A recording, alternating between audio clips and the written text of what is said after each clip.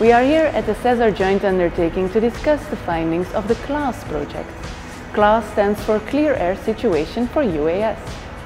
Well, the CLASS project was an idea that we're bringing from Airbus, saying that we're involved in air traffic management.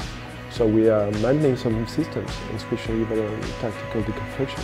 So the idea was what Airbus can bring to the emerging drone traffic. So we got the idea to bring in a tracker. So we equip a drone with a device transmitting the hiding position. So just want to turn drones visible to improve the safety. Availent is a radar company. Here we specialize in the holographic technology, which is a steering radar which allows us to provide surveillance on very challenging targets. As part of the CLASS project, we were doing this role for the drone surveillance targets. The role of NTNU in the CLASS project is creating of data fusion algorithm for the non-cooperative and cooperative data tracks. The role of ENAC in the CLASS project is to design the use case scenarios and to fly drones for the live trials.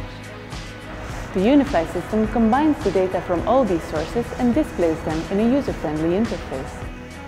The work in the CLASS project is collecting different sources of tracking drones into a single sky picture, so we can know where they are, we can track where they're going. This is really a key enabler for U-Space, along with the other sibling projects, in order for us to be able to identify and deconflict drones around our airspace.